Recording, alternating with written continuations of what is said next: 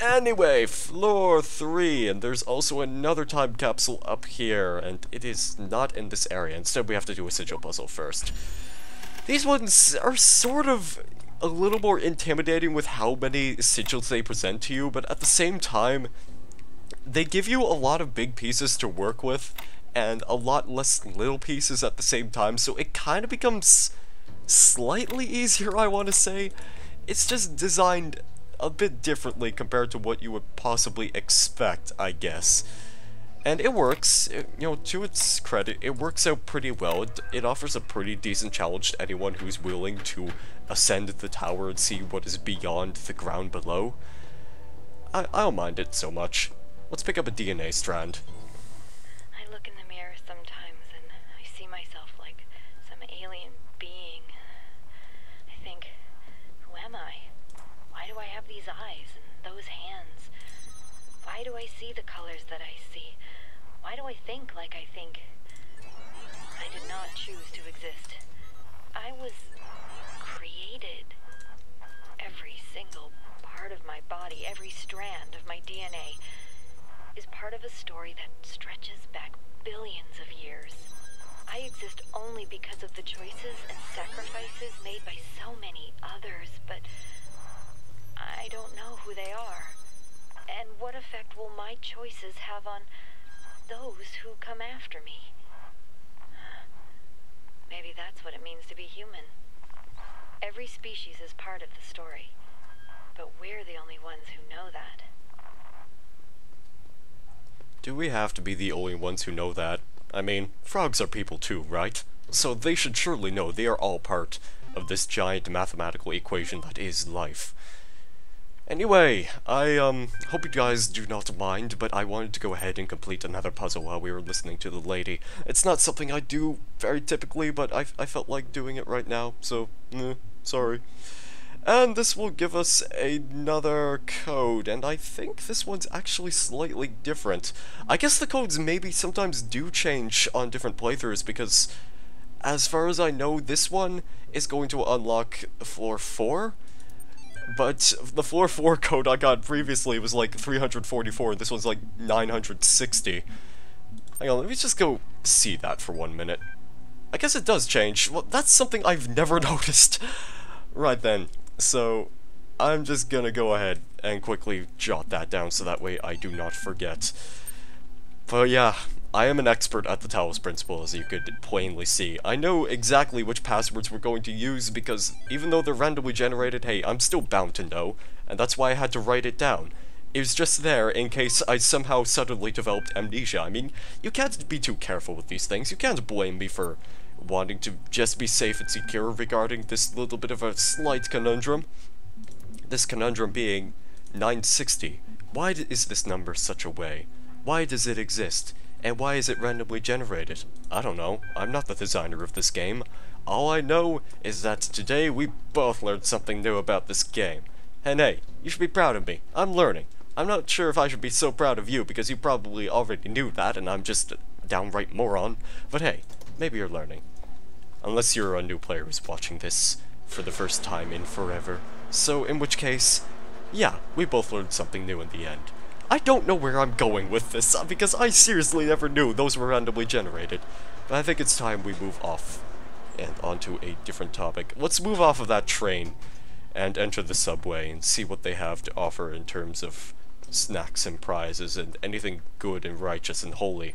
Such as another sigil puzzle! Right. Number 4, let's get to work on this one immediately, and this is hopefully not going to take up too much time. I'm not even sure if I'm going to split up these sigil puzzles like I have done for the Messenger Islands. I don't think I'm going to bother doing that because, you know, it's pretty easy to understand these sorts of things and also solve puzzles at the same time. You just have to have a bit of an alert mind in this phase, in this puzzle-solving solution phase of your life, where you realize, hey, it's not going to present you all the answers. That's why I exist. I exist to solve the answers in the puzzles for you. I exist to solve the answers and present the puzzles. Exactly. That is why I am here. I am here to make videos and tell you, this is what you have to do in order to solve this one. so that way you don't have to figure it out for yourself, because obviously life is not going to present it for you. Rather, I, a product of life, is going to present it for you, and that is how you win the Talos Principle. I am just full of so much rambling today, because I don't know how to do commentary. There are flaws in the system. I think sometimes it accesses the wrong databases, pulls random data. I don't know how bad it is. It all seems to be stable, but I can't tell what kind of impact this is going to have on the process, and I just don't have the strength to go over all of the code again. I just don't want it all to be for nothing. I spent all my time here. I didn't visit my parents. I didn't see my friends. I did nothing but work. And I'm so scared that it didn't mean anything. That I just wasted it all because I thought we could... we could save the world. I suppose I should take this time to refer to some actual serious storytelling, because if you haven't been following the story very well, it goes like this. Humanity was basically doomed to die from the start of the game. We don't know what exactly happened to it. I mean, if it's not obvious enough, we have been in a simulation, a computer program this entire time, because we are a robot, obviously. We aren't human. These aren't prosthetics, these are actual robotic limbs, but this is all just a simulation. This is all a video game, essentially. Now, what happened to everyone on Earth? They all died by mysterious disease number 542, part of plot number 634.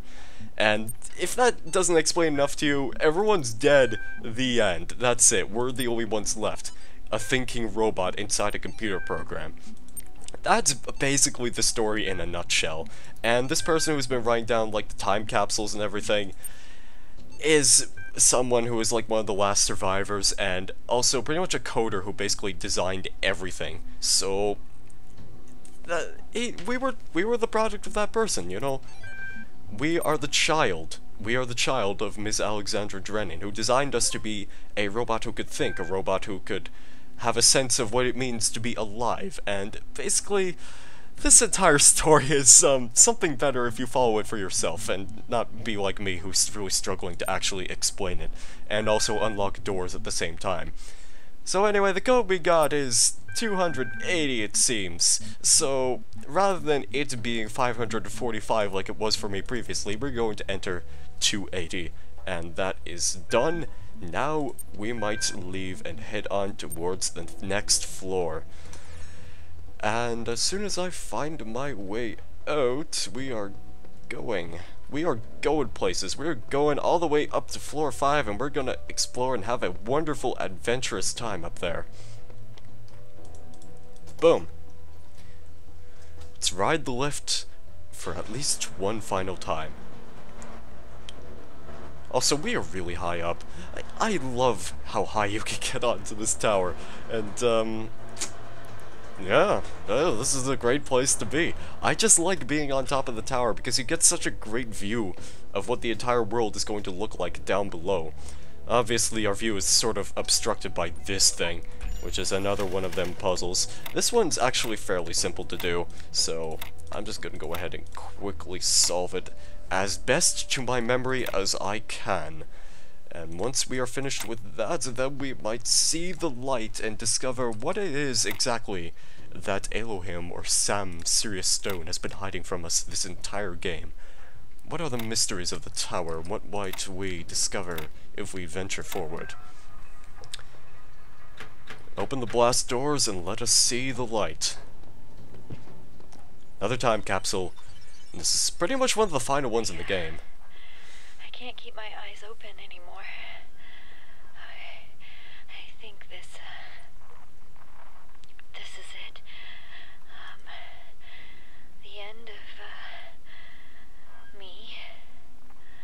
I don't believe that I will continue to exist. I would like to think that there is a soul or spirit, some part of my consciousness that will persist. But all the evidence says that when my brain dies, I will be gone.